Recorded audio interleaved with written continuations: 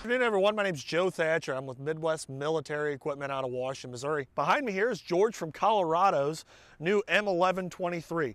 We've gone through, George actually bought this truck. It was originally a GovPlanet truck, came out of Barstow, California. We shipped it here for George and did a bunch of upgrades and accessories. This thing started its life.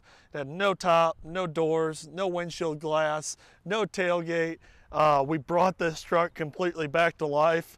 And overall, we're going to show you some of the features today on the vehicle, some of the accessories that we've added. Just turned out amazing.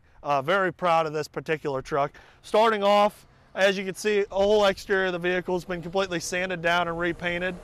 It's repainted a Ford Performance White is considered the color. It's got heated LED truck light headlights. George being in Colorado, the heated LED headlights are far superior than the standard LED headlights. Unlike an incandescent bulb, they don't put off as much heat. That's the idea behind the heat element in it. We've got truck light LEDs all the way around on this whole vehicle, tail lights, turn signal lights, marker lights. We've added new reflectors. On the sides of the truck, you can see we've added our fender flare kit. We've installed all stainless steel hardware mounting the fender flare kit onto the vehicle itself. We had to modify it because this has actually got our Baja tube rock sliders. These go completely underneath the lower body pan of the truck, along with giving you side protection, along with a great step where you can stand on the side of the truck, getting in and out of the truck, everything else very sturdy. We've added our light bar mount, new mirrors, our 1/8" aluminum hardtop kit, along with our 1/4" aluminum hard doors. As you can see, we've added our tubular light bar mount with a 52-inch straight light bar. With that, we had to put a short snorkel on it just because of the height clearance with the way the light bar works out, but we did add that deep water forwarding intake. On the front of the vehicle, we've got a Warren synthetic winch. It's got our MME low profile front winch bumper. We've also got our front license plate flip up bracket that is unilluminated. Makes for a nice feature on the front of the truck. If you've got to have a license plate, you want to have a winch. This is a product that we sell separate from our bumpers. If you have a bumper already on your truck and want to add something like that, we can do so. Something else too I wanted to point out is on top of our winch, we do have a lockable access hole in order to engage and disengage the winch.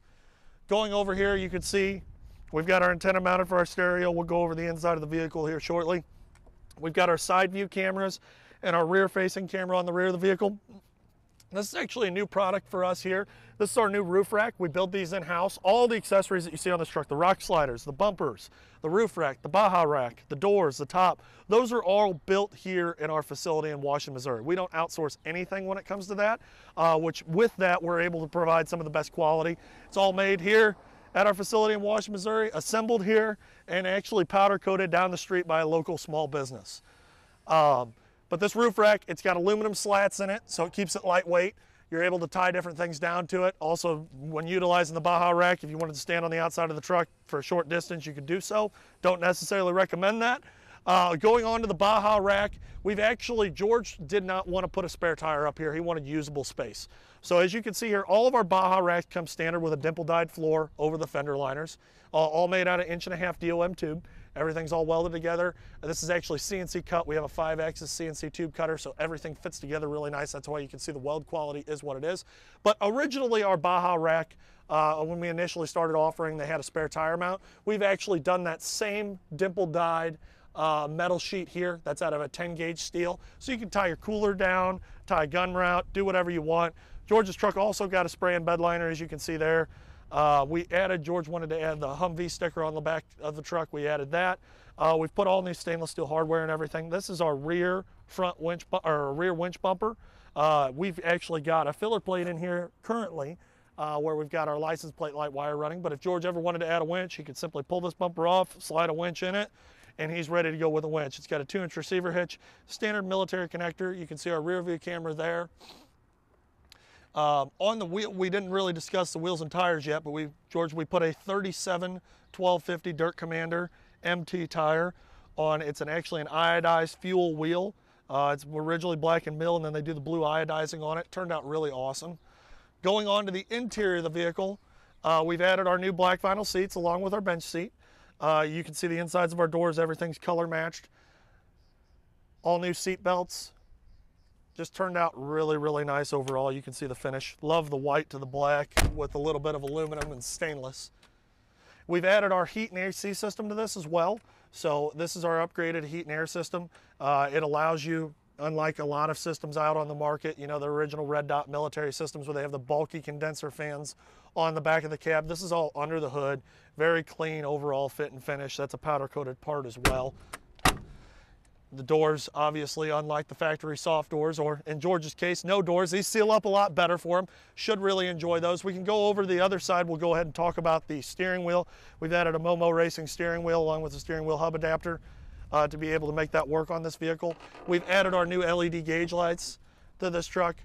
And then you can see the rear view monitor for the camera.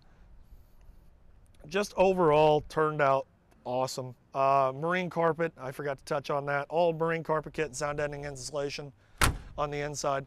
Just overall, one sick looking truck. Can't wait to hear George's feedback. It's actually going to be leaving out. We're hauling it out on our own truck. We do truck transportation.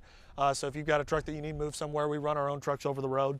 So feel free to reach out to us about that. If you want to check out more awesome products and things that you see in this video on this build, if you got a Humvee for yourself and you're saying, man, I'd really like to have that, all those are listed up on our website. We're going to be adding the roof racks here shortly, as it's a very cool accessory. They work great with our hardtop kit, the way the lines work on this truck. So please subscribe and like our video, and make sure to follow us on all social media platforms. You can reach us by phone at 636-900-9046, or you can reach us online at midwestmilitaryequipment.com. Thanks for watching.